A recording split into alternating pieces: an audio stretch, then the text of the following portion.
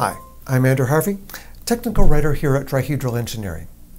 One of the most fundamental concepts in VTScada is the fact that every new application is always built on top of another application. It inherits all of the tags, the tag types, the widgets, the pages, the reports, everything else from the underlying layers.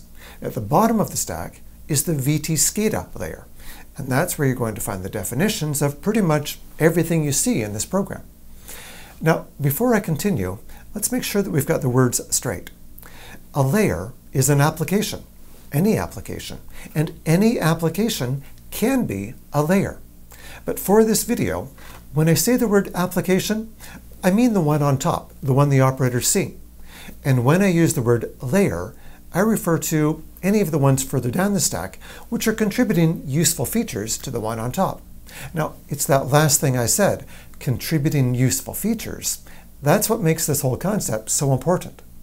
If you're an OEM developer, a system integrator, and you're creating applications for a number of customers, you're probably going to find that you can save a lot of time by creating a library of useful objects and then reusing that library in your many different applications. A layer is perfect for that. Or perhaps you work at a utility.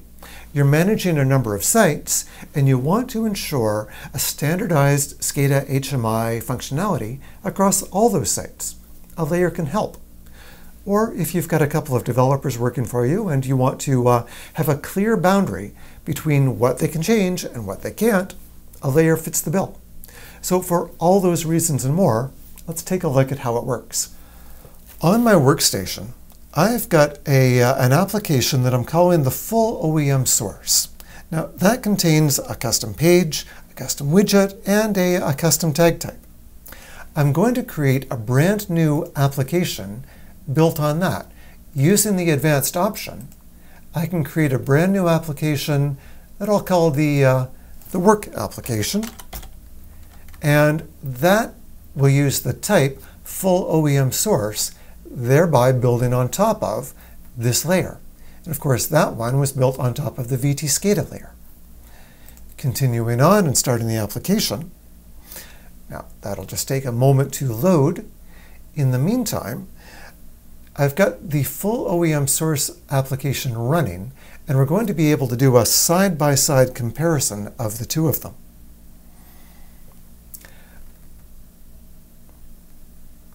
When the work application starts, I'll resize this so I can compare my two side by side here. And I can see that I have all of the pages, the widgets, the tags, and everything else from the full OEM source available to build on without having to do all of my work in a single application. Now, that's pretty useful just in itself.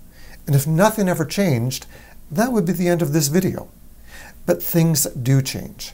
And it's how those changes are handled that you need to be aware of. Opening the tag browser in my work application, any tags that were in the OEM layer show up here.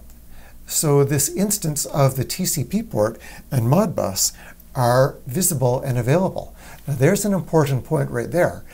If you do not want development instances to be available in the child applications, you need to make sure you go back and clean things up before you distribute that application to be built on. Or if you do want those tags to be there, well, here they are. Now, notice that I did say these tags show up. I did not say we're copied here. Although for most practical reasons, it's pretty much hard to tell the difference. But let me open the properties of my virtual Modbus and we'll take a look. If I were to change the description, just one property of this tag, and I'll call this the work description. We'll just save that and see what happens in a moment or two. And while I'm here, I'm also going to create an instance of that child tag. I believe I called it the gizmo type. And we'll just call this the local gizmo. Won't bother with very much configuration. But I wanted to create something locally to have in the work application. All right, We'll close the tag browser, switch back to the full OEM source application, and open the tag browser there. Naturally, I don't see the gizmo tag because that's in the child application. But let's open up this Modbus driver, and here I'm going to make two changes. I'm going to change the same field that I did in the work description. I'll call this the OEM description. And I'm going to put in a number for the help source key. Now, that number won't do anything, I just need something to show a change. Closing the tag browser, and going back over to the work application, notice I've done nothing other than switch applications. If I open up the tag browser here, I see that I kept the local gizmo. So making a change to the tag browser in the OEM source did not overwrite any tags I created in this, this dependent application. If I open up the virtual Modbus driver, I'll see that I kept the description that I created here, but the change that was made in the OEM layer was inherited. So this is point number one. Any tags that I create in the work application are mine, and I keep them regardless of what changes in the OEM layer.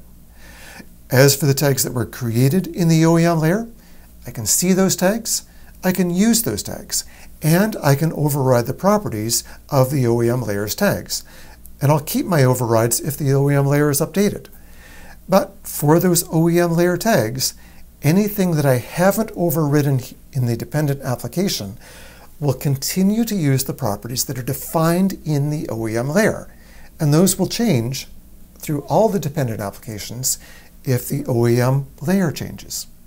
Now, that also leads into point number two. An application that's based on an OEM layer continues to depend on that OEM layer forevermore. You cannot run the work application anywhere unless the layer that it was built upon is also present. Now, tags have unique IDs, so it's easy for VTScada to know which tag is which and to keep track of the properties of them all. The things that you draw on pages and in the widgets, well, they work differently. A rectangle does not get a unique ID, and neither does a widget. So if you move something around, VTScada has no way to know that this rectangle is the same as that one, but with its coordinates changed. So let's see how pages work, keeping in mind that anything I say about pages is also true for your custom widgets. I'm going to start by editing a page in the OEM layer. Now, I'll just take these lines that I've drawn and very quickly change the outlines so that they look a little bit different. As soon as I close the Idea Studio, the work application shows that change. Now, if you don't see this change back in your own system, you may need to restart the work application. Whether or not a restart is required for a page change, well, that does depend on the version of VTScada that you're running. Older versions would require an application restart sometimes in order to see a change in a page. But there's something else here.